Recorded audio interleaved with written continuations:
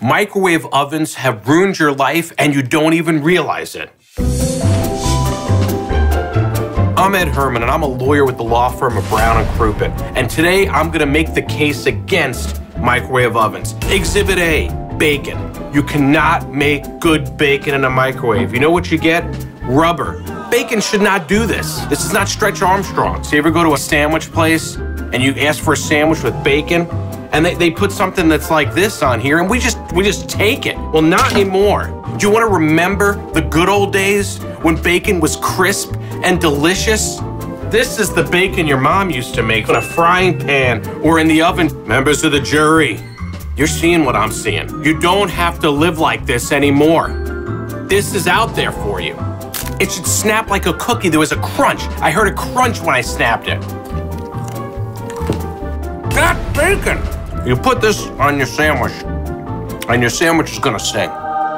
Folks, I could end my case right there against microwaves, but I won't because I've got Exhibit B, popcorn. Microwave popcorn, it's the most risky thing that you can possibly make in a microwave, and yet people are doing it every day. We take the bag in. Even the instructions are vague.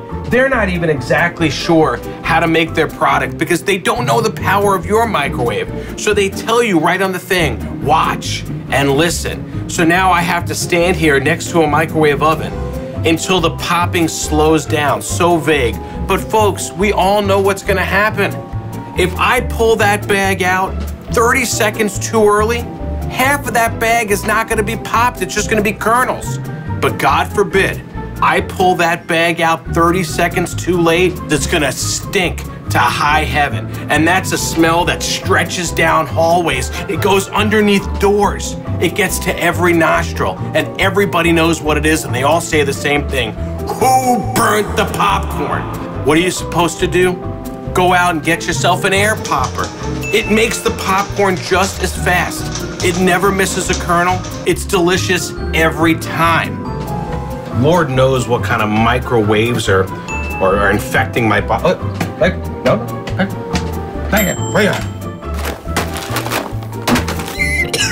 Not good, not good. And that's me making it as perfectly as possible. Exhibit C, baked potatoes. Everybody about 20 years ago, oh, you can make a baked potato in the microwave in 8 minutes, and isn't that something?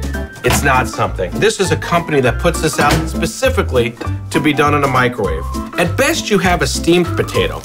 That's disgusting. Starchy, dry. Where's the heat? Where's the steam? I don't even want to put all my fixings on this one. I'm gonna take you back 20 years like a time machine, and I'm gonna show you what a baked potato is supposed to look like. Thank God I've got an oven. Now we're talking. Okay, see, this is what you're supposed to do. You're supposed to do the tinfoil dance. Oh yeah, oh. You see that? Yeah, that's steam. Watch what happens. It just absorbs into there like it's come home. When you make a baked potato, you're supposed to get it ready. You're supposed to poke little holes in it, wrap it in foil, cook it for like an hour, hour and a half until that heat builds up and the outside just gets a little bit crispy. You're never gonna get anything crispy in a microwave.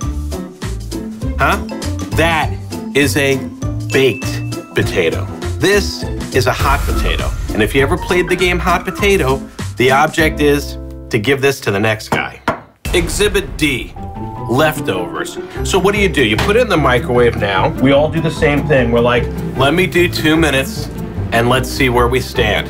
Folks, we know where we're gonna stand. If I take a bite of one item, it's gonna be ice cold. And if I move 2 inches to the right and I take another bite, it's gonna be like lava because a microwave does not heat evenly. Okay.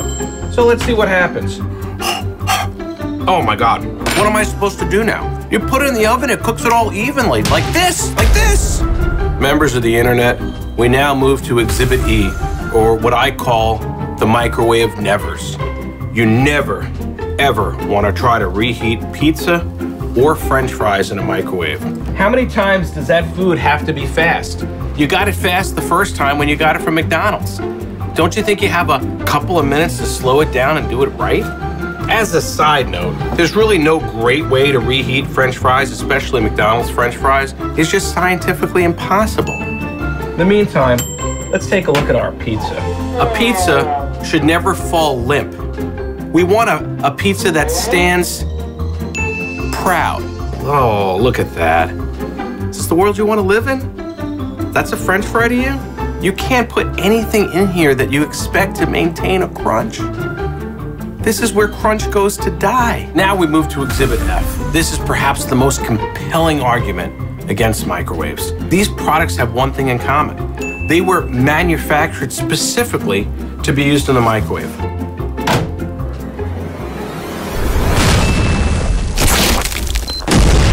And what was that all too familiar sound? Good Lord, it's a crime scene in there. Where's Dexter when you need him? So glad that I saved 6 minutes cooking this so I can now spend 20 minutes cleaning out the microwave. Makes no sense. Now listen, when I was in college, I was just like you. I was stuck to use the microwave. Put it in the oven. You're a grown-up now. Members of the internet, I think I've proven beyond a reasonable doubt that the microwave has sucked the life out of your life. Use your oven and live your best life. If I've convinced you to give up using the microwave, let me know in the comments. And if you're still unmoved, let me know that as well. And if you haven't been watching my other videos in the Ed Versus series, check them out, because I have opinions on a lot of things.